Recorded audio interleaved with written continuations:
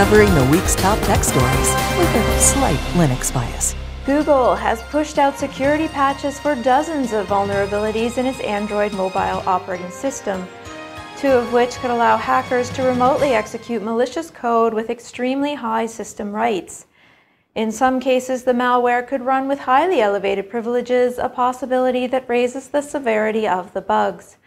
That's because the bugs located in the Android system component could enable a specially crafted transmission to execute arbitrary code within the context of a privileged process.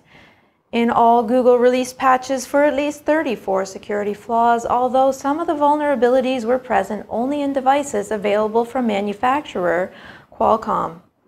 Two vulnerabilities ranked as critical in Google's June security bulletin are among 4 system flaws located in the Android system. The other 2 are ranked with a severity of high. The critical vulnerabilities reside in Android versions 8 through the most recent release of 11.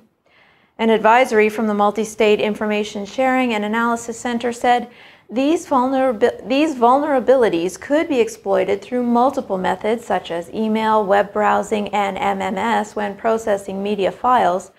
Depending on the privileges associated with the application, an attacker could then install programs, view, change, or delete data, or create new accounts with full user rights.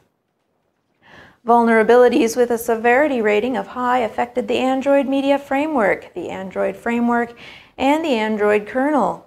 Other vulnerabilities were contained in components shipped in devices from Qualcomm. The 2 Qualcomm-specific critical flaws reside in closed-source components. The severity of other Qualcomm flaws were rated as high. Anyone with an Android-powered device should check in settings to see if fixes or updates are available.